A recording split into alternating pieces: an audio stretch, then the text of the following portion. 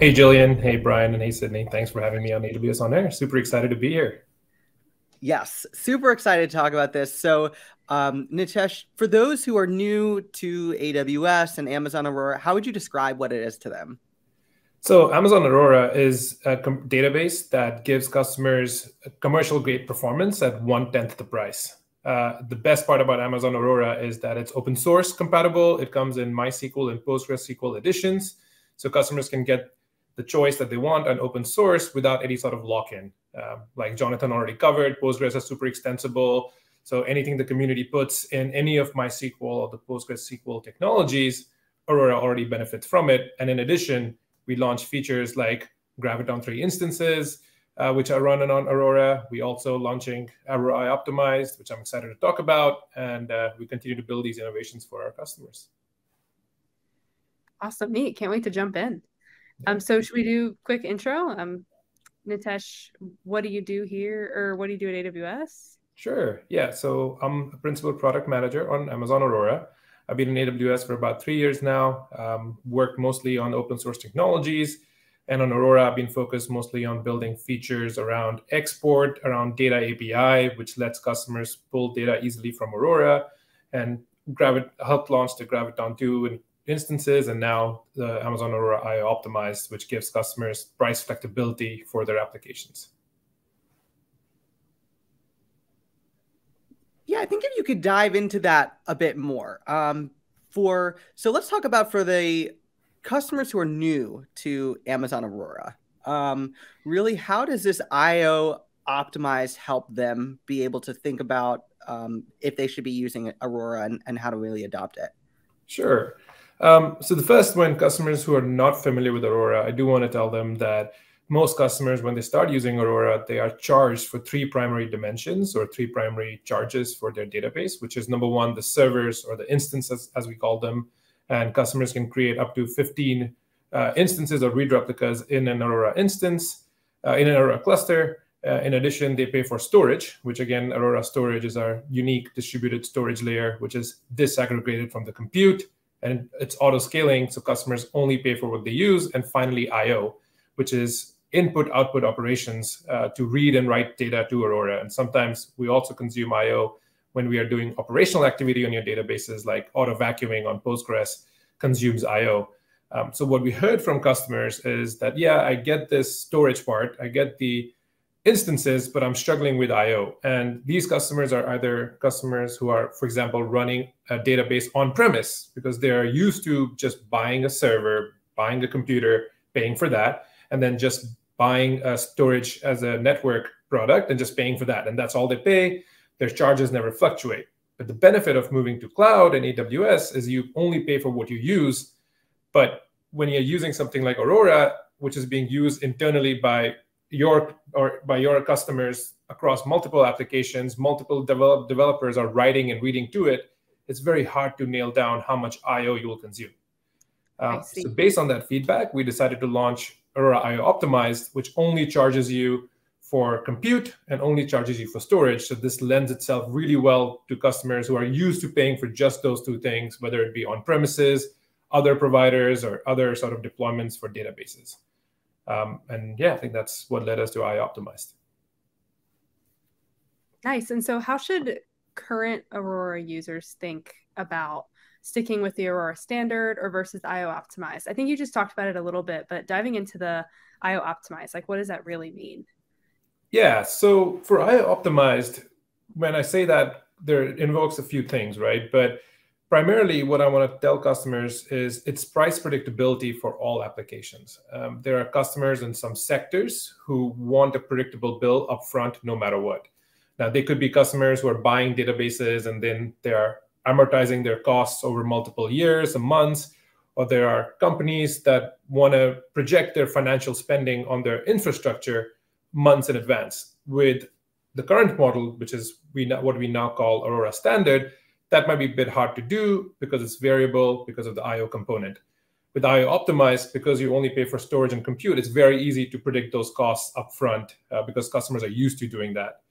In addition, there are customers in specific industries that use Aurora, which would lead to high IO costs because they are potentially doing a lot of reads, a lot of writes. For example, we have a customer in the financial sector that does fraud detection. And when they're doing fraud detection, they are scanning a lot of data to give their end customers a report on, like, this is the sort of fraud activity we saw. There are other customers that, for example, have bots that crawl a lot of data in Aurora. And based on the crawling, they'll figure out, hey, should I show this thing on my website or that? And that, again, consumes a lot of I/O. And we dub those applications as I/O intensive applications. And what I mean by that is we define those as anywhere where your I/O is more than 25% of your database spend. So if you're an I/O intensive customers, you'll benefit from going to the Aurora I/O optimized model. Or if you value price predictability above all else, then you can also go to the Aurora I/O optimized model. But if you're like, yeah, I don't really know what my workload is like, I might see some spikes, like let's say over the weekend or something, but overall, I don't really use it as much, then Aurora Standard, which is our pay-as-you-go model, still makes a lot of sense. So that's what I would tell customers. And finally, with both these models, customers get price predictability. And not only that, price flexibility. So what I mean by that, they can easily switch between these models. We don't lock them into one or the other. They can always just move easily once every 30 days. And so if their workload patterns change, then they can do that. For example, one of the largest customers of Aurora Postgres is Amazon.com. Our own Amazon.com, we run all our fulfillment centers on that technology. So they potentially around Prime Day could move to Aurora IO Optimized, right? Then they just have, because there are all these orders coming in, people are placing orders, we're trying to figure out the fulfillment model and sending these orders to the right place. And so with IO Optimized, they'll just see the straight bill. They won't see these fluctuating IOs during that time. So that could be one use case for why customers would adopt IO Optimized. It's really neat that customers can switch back and forth too for when they need it. Like so if I was a standard customer now and I wanted to switch to IO, what would I actually have to do to switch? Like, what's the experience like? It's literally one click in the console, or you can just make a call in the API and you can make that switch. So if you go to the AWS Management Console, you'll scroll down, you'll modify your existing cluster, and there'll be a section called Cluster Configuration. And there you will see both the Aurora IO Optimized and Aurora Standard. So if you right now you would see Aurora Standard as selected, it's a radio button, and then you literally just select IO Optimized, apply those settings either immediately or in your next maintenance window, and then boom, you're switched. Your bill changes because on IO Optimized, we are charging you a 30% premium on your instances or an uplift on instances and a 125% uplift on storage. And then that just helps you move in between those and make those decisions. And once you apply that, you will see that bill immediately. But it's also worth noting, we don't stop metering or measuring the IOs your database is consuming behind the scenes. So what this means is even if you switch to IO Optimized, you can see how much IO you're consuming. So it helps you make a decision in the future if you want to go back to standard, because you're like, oh yeah, I'm not really consuming that many IOs. My application is not that write or read intensive. I can go back to standard. Or if you see it's too much, then you go back to IO Optimized. So you always have that data point to help you make that decision. I love that advice. I'm so glad, Sydney, that you asked that question, because that was something that was on my mind too, as you were saying that. I love the advice that you just gave to people about how they think about the different options, and that they can be able to switch between the two as they're thinking about how to cost optimize as their needs change for their business. So does this, can you just clarify, like, does this impact Aurora Serverless, or is it completely separate? Yeah, so one of the benefits of having a database on AWS, and especially on Aurora and RDS, is you get a choice in compute options, right? You get Intel instances like the R5, R6i, which we launched recently. You also get a choice of Graviton instances, the R6G, and we're also excited to announce, literally yesterday, we launched R7G for Amazon Aurora, which gives you 20% better price performance than the R6G instances. So you have a lot of choice on compute for what we call the provisioned instances, where you basically buy a database and it sits there. Aurora Serverless V2 scales in fine-grained increments. It's basically auto-scaling compute. And we charge you for Aurora compute units, or ACUs, and it scales in 0.5. So what this means for Aurora Serverless V2 customers is there is also an IO optimized option.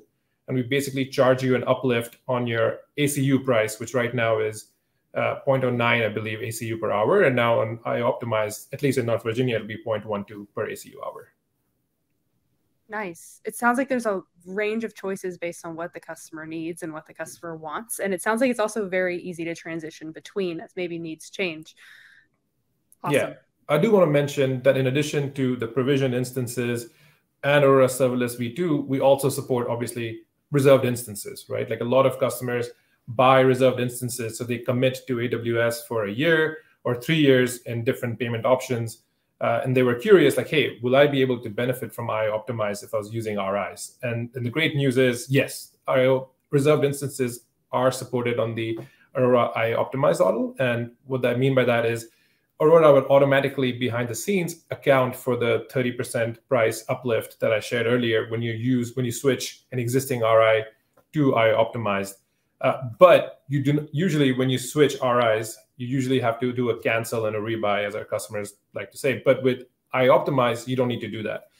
Behind the scenes, when you switch, we'll just account for the difference. And every hour, let's say you consume a specific number of units, as we call them normalized units per hour that are consumed on standard, will just be consumed faster on iOptimize because it's 30% more. So like your same RI will get consumed 30% faster. So you would have to buy potentially more RIs or just pay the on-demand price for the remaining usage.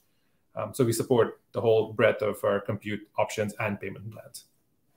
It's a really good call out on the RIs. I know there was something that you wanted to quickly show everyone, so I can pull up your screen if you wanted to talk through this. Yeah, so I just wanted to share this. This is probably the one slide that we're really excited to show our customers to show how you benefit from IO Optimize, right? Like I said, you get predictable pricing for applications, especially if you have really variable IO workloads. And this is a customer that had a really variable IO workload, right? The orange line is instances, the blue line is IO, and the rest is other and storage. Usually, customers spend 95% on instances, IO, and storage combined. So before IO Optimized, when they were on the Aurora standard model, you can see the blue line is causing a lot of fluctuation, right? It's fluctuating up and down, and you see a lot of variability there as the data access pattern changes. Now, when they switch to IO Optimize, you can see immediately, like, yeah, the instances go up a little bit because there's a 30% uplift, and the storage also goes up a tiny bit, but now your bill is very steady, right? It's hold steady, and no matter what you do with your data access pattern, that will not reflect on the bill anymore because you're not paying for IO anymore. It's bundled into your usage. I think the best way to think about it is, and I think we spoke about this, Jillian, is the a la carte model or the buffet all-you-can-eat model. Because even on IO Optimize, we are not throttling you, we're not slowing you down, we're not like doing anything behind the scenes. You're only limited by the bandwidth of your compute, right? Like the instance that you provisioned, the server that you have that you're pushing traffic through, and your cluster configuration overall. That's the only thing that sets the limit, which is true today as well. So there are no changes there for IO consumption for customers. This picture really does show 1,000 words as far as predictable pricing. Yeah, so I think we covered so far predictable pricing and giving customers an easy to understand model and price predictability. And like I mentioned, R7G gives customers better performance, but IO Optimized also gives customers better price performance. So when customers switch from standard to IO Optimized for their cluster, they will see some performance improvements. Especially right now, we have made some improvements in the communication between our Aurora instance, or the head node as we call it, and our distributed storage layer. So those improvements will also give customers better performance. So they don't have to pay for IO, they're getting a predictable bill and better price performance. Exciting week in Aurora, and all things databases, right? So, Tesh, I guess where can people go if they want to really learn more about Aurora IO Optimized? Yeah, we can share the link. They can either go to the news blog. Jeff Barr has written one recently. They can also go to the AWS console or the RDS console, and there are banners there to let you get started with IO Optimized, and you can just create a new cluster to get started. I can also paste a link on the news blog that we posted. 1 second. All right.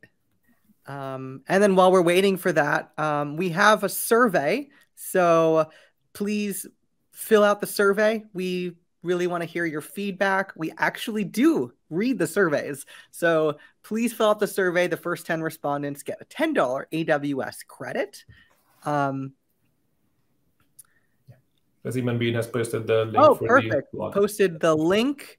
We've got the link for the Aurora pricing. Thank you for that link. And the blog post. Perfect. Well, Nitesh, this is I'm excited for a lot of people because I know this is anything that's really going to help them have more price predictable. Anything cost optimization, I think, is always a huge win for customers. Oh yeah, I think we're really excited about the price predictability and the savings. They get, again, for IO-intensive applications, they get up to 40% cost savings. That's massive for a lot of customers, especially right now. So yeah, really happy to share that with our customers. Awesome. Nitesh, thanks so much for being here today. Thank you for having me, Jillian, Jasmine, and Sydney. It's great talking to you, everybody. Thank you. Thank you.